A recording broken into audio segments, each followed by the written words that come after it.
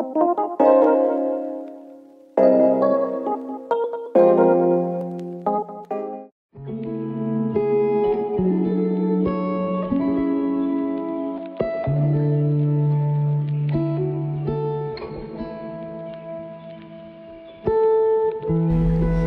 am not intentioning to destroy these products that I'll be mentioning here or show here, but to give warning, especially women's, not to use the products without any information that the product you'll be using is allowed to use.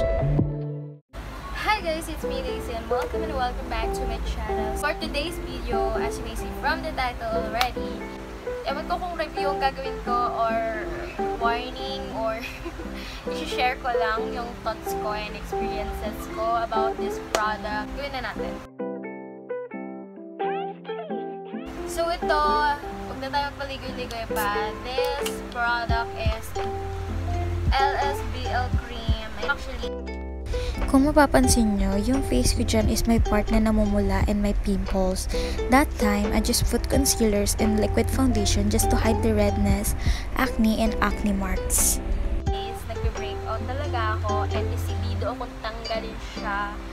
So, that isang araw nanood ako sa mga ibang YouTube vloggers na, ano yun, basta nag-type lang ako ng how to remove pimple and pimple marks.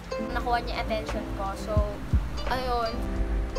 I just bought VL cream sa generic and then it only cost 46 pesos that time. And I think the reason why mura siya is because hindi siya FDA approved and ginagamit lang talaga siya sa mga may allergy or may problema sa balat. Nakalagay dito, yung packaging niya actually para siyang may plastic.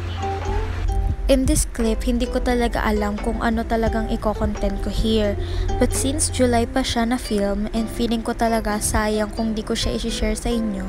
So bear with me kung nag-i-insert na lang ako ng voice record para mas malinawan kayo. And to be transparent to you all, hindi lang VL cream ang nakasira ng face ko.